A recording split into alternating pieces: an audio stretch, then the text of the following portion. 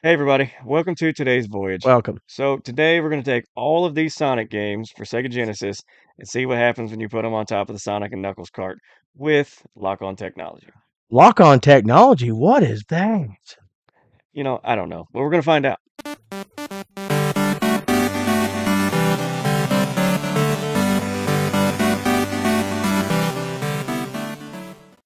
All right, Sonic 1 is in. Let's see what happens. Cool. Hey, so what's it supposed to do when you turn it on? I believe it's supposed to, it's supposed to say no way, and then you press some buttons, and then it takes you to the blue sphere game. Is it one of those very repetitive, hardest freak modes? Well, I never got to play it much when I was a kid because I wasn't that great at Sonic. I did beat Sonic 1 when I was a kid, but I wasn't like going for perfect or nothing like that. Right.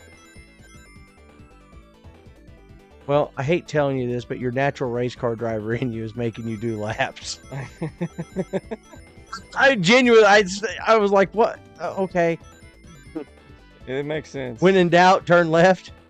Right? There it is. Boom, motherfucker! Yeah, that was awesome. That's what happens.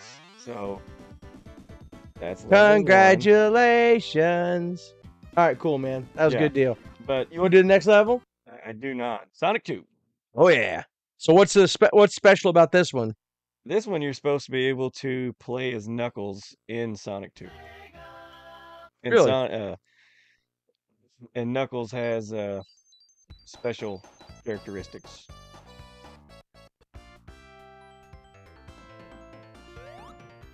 See, so he can. So he's like, so he can fly. Yeah, he can float. Oh, He can get his ass beat too. just like everyone else. Oh shit, He's like Superman. he's really floaty. I just want to show that. Ah, okay. So he can climb vertical surfaces. Yeah, you can attach to the wall, but then you can go up or down with him too. So basically, playing as Knuckles makes playing Sonic 2 much easier. Major advantage. What a weird, set of, you had to do this to do that. You had to combine this game with these. I mean, it's genius for marketing because, any curious kid, back in the day would be like, holy crap, if I have both of these, I get this one thing. It was like, dude, it was literally like DLC before DLC was DLC. Sonic 3.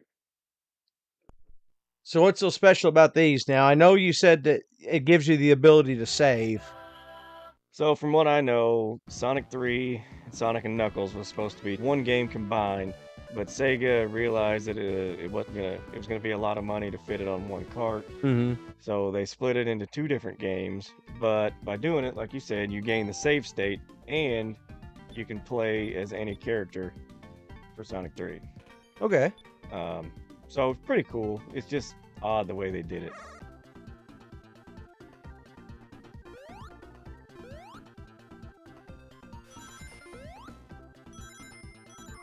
And I forgot to mention, depending on who you pick, you get different playthroughs.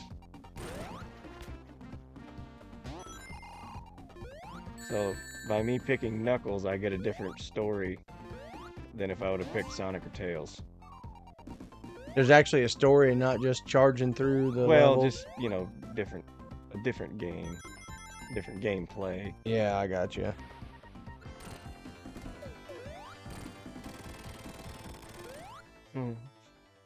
It looks like you exploded a commode. Did he just punch his own sign? And he went, Hadouken.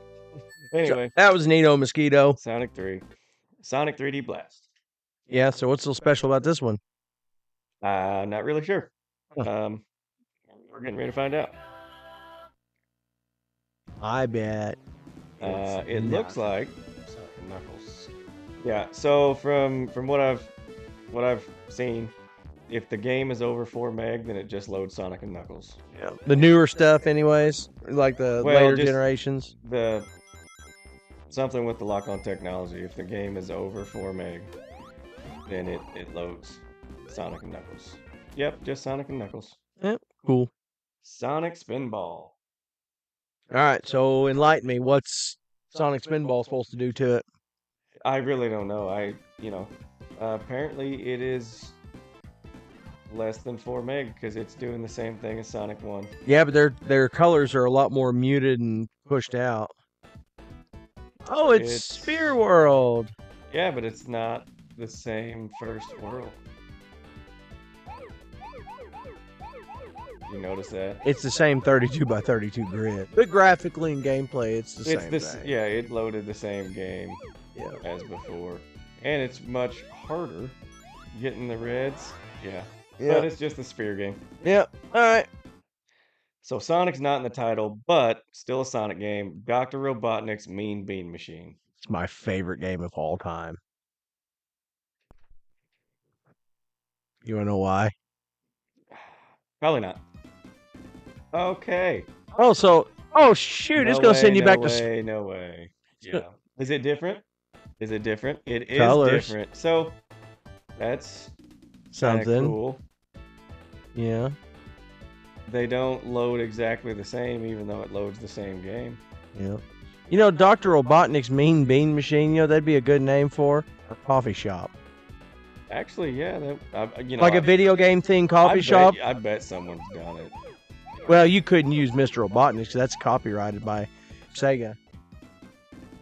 And the backwards man, the backwards man, the backwards man, the backwards man. Backwards man, the backwards man, backwards man, the backwards man. But what was Hadouken!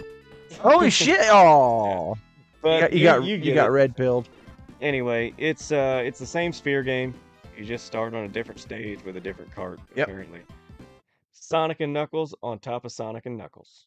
What? You crazy?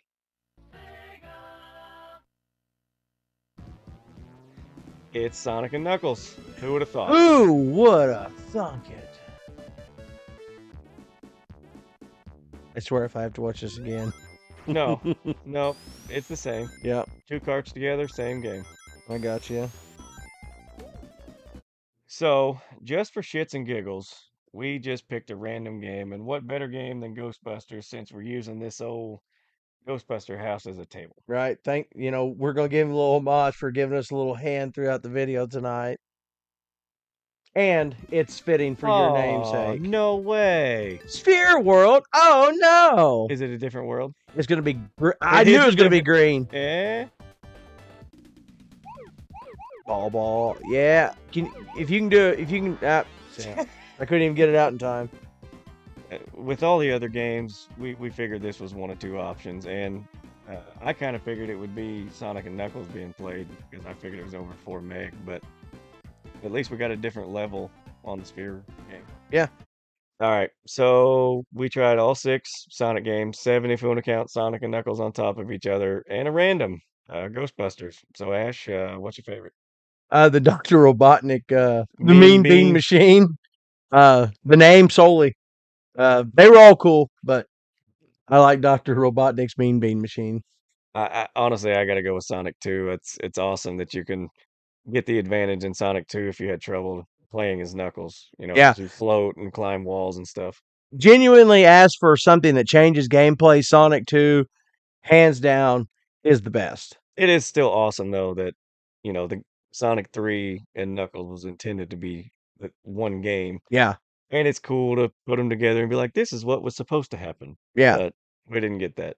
Yeah, but for the advantage of gameplay, Sonic 2, hands down. I think so too. All right. Until next time, we'll see you guys. See you next voyage. Bye.